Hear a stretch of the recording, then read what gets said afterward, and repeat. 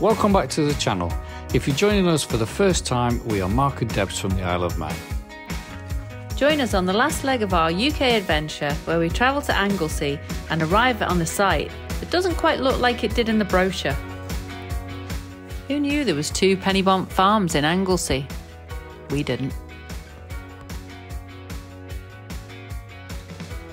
We headed off in search for the site, which is just 38 minutes away from Snowdonia National Park. The campsite we are looking for is Pen Y Bont Touring Park. Having made really good time, we arrived at Pen Y Bont Campsite. You know when you get that feeling that it doesn't look anything like it did on the website? With no one around to ask and no signs for reception or check-in, it was time to head to the farmhouse to sort out checking in.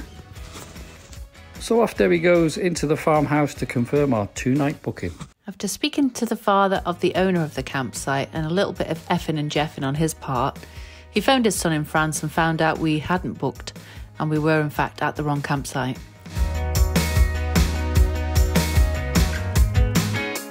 After driving around Anglesey another couple of times, we finally arrived at the second Pen Y Bont farm, which definitely looked a bit more like it did on the website.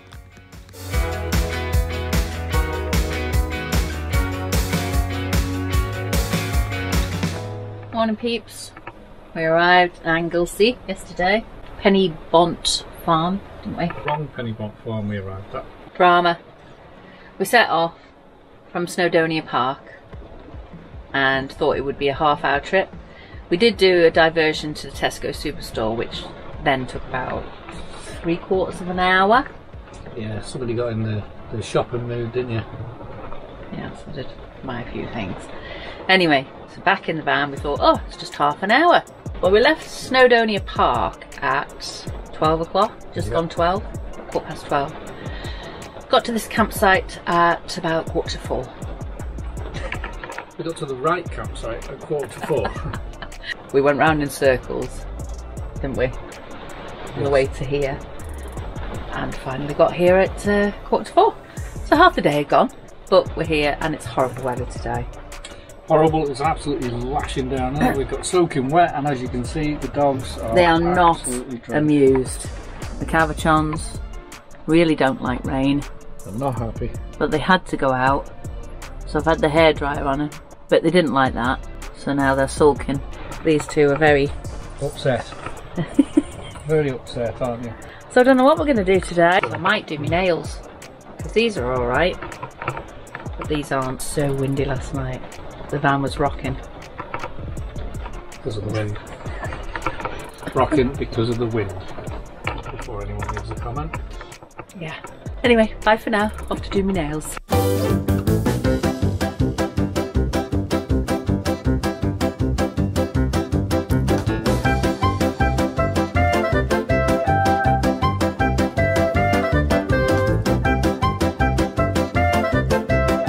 Ta-da! There we go, that's the best hand. Done! That's what you do on a rainy day in the van. You mess about for hours and you do your nails. I'm going to do mine in a minute. Done anyway. We're going to take our life in our hands. Stop raining, so we're going to take 3 dogs along the pavements.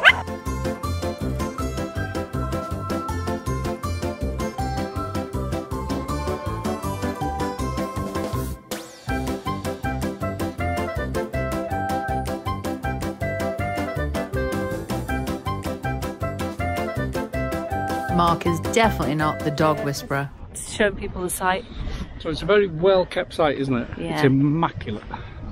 There's just not much in the area, is there? No. Downside to it would be, for us, we can't really let our dogs off anywhere because, well, we'd like to exercise them in the field here because it's lovely, but probably because of the small minority not picking up the dog shit, it's probably made it bad for others. But over there is marshland, and Una would be in her element. You don't with dirty dogs, you can't really let them off, can you? No, she'd be straight in the marsh, and we don't even know if it's safe, the water, do you know what I mean? There could be sinking sand, anything. It's a lovely site, but I wouldn't come back because there's nothing in the area. Nothing within walking distance, is there? No. There's not, but I wouldn't come rushing back to Anglesey, would you? We haven't seen any of it. We drove around it enough. What are we having for tea tonight? Tell you what we're having for tea. If it was up to Debbie, we'd be having nothing. We're having a packet of crisps. I was busy looking at Instagram. But I am cooking homemade chicken tikka.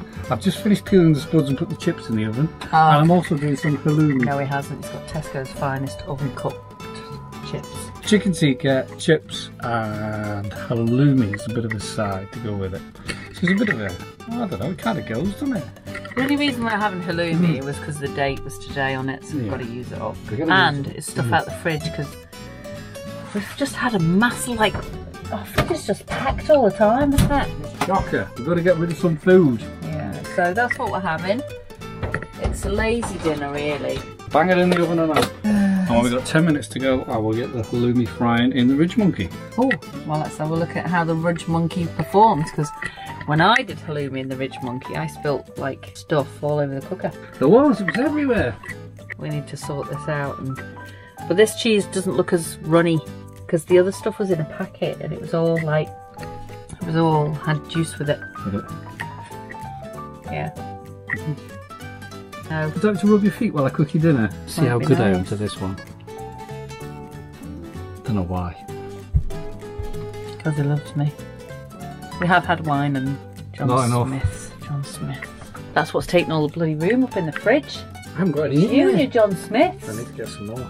We'll go and get some then. Oh, and while you're there, you might as well do the toilets. It's a blue job, darling, and you said you've got 25 minutes till dinner. I say women should do the toilets. I think they should muck in and help out. You know, no sex is here. I'm cooking. I clean. I've hoovered. So have I? Yeah. I have driven. You've done Instagram. Over 100 miles. You've done Facebook. I am the media marketing director and I'm too busy to do the blue job. So go and do the blue job. You're not the director in this. I am, right? I have to do everything around here.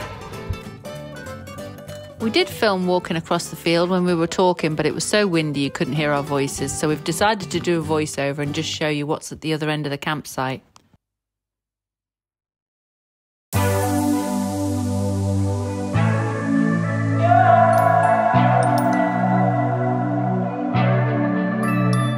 Well, just arrived at the oyster catcher at Rosnagar. Packed up.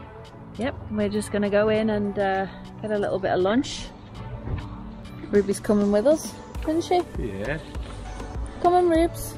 Because there are allowed doggies in here. That's good. It's a lovely place. We might be able to take a walk on the beach later. I think the path to the beach is there. Yeah. Yep, just there.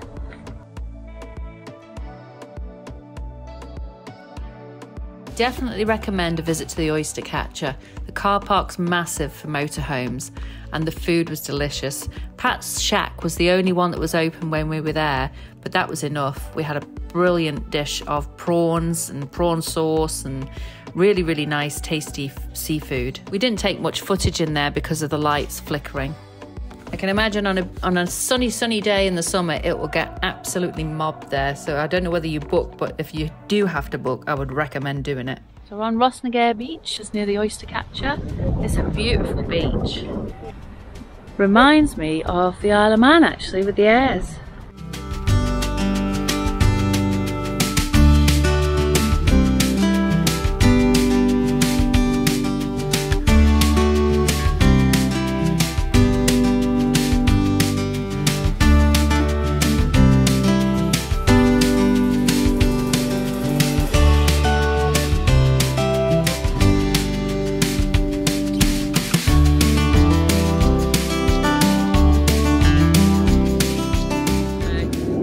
Back home today, aren't we, Dad?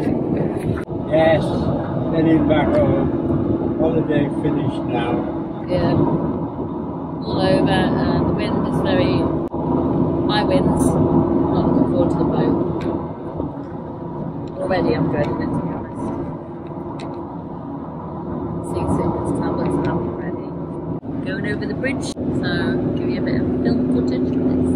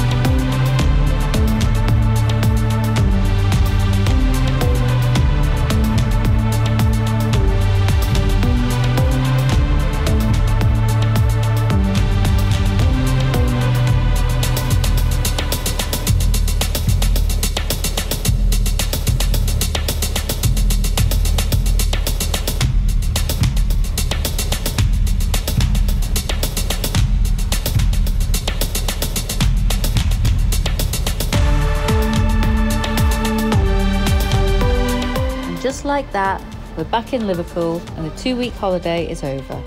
We're back on the boat and off to the sunny Isle of Man.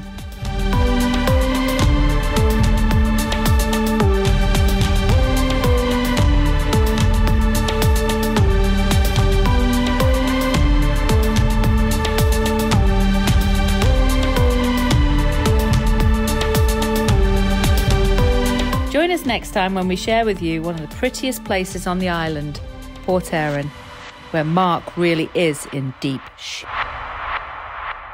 If you haven't seen any of our UK road trip, clicking on this video will take you to the start of our UK adventures. If you've enjoyed our video and would like to see more, hit that subscribe button. It's completely free and really helps our channel grow.